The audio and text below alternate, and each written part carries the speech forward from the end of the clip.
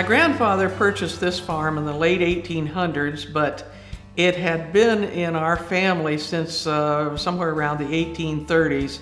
He found that there was already an old sugar camp in the back, and all the equipment was there. And so, like many other farmers in the area, he started making maple syrup. My son Jim is the one who does all the work in the woods, from sap to syrup.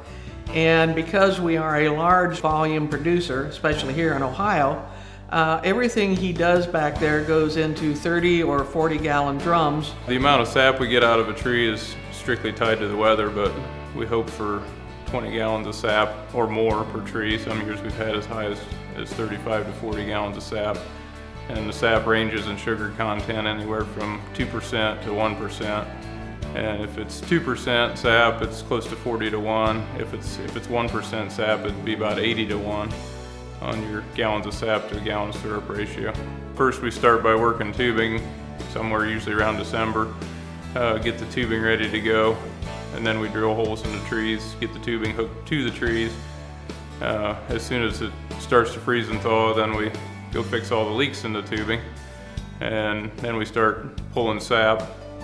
Then we take it into the sugar house. We run it through a reverse osmosis process where we basically under pressure squeeze 2/3 to 2¾ of the water out, and then we boil the remaining sap into syrup. We enjoy producing good maple syrup here, as many other producers across the state do. And it's great to have a local product that everybody enjoys, that they enjoy purchasing, and have a place here at our store to come in and get it year-round. We also are able to take it to, well, right now 2 farmers markets plus a couple special markets.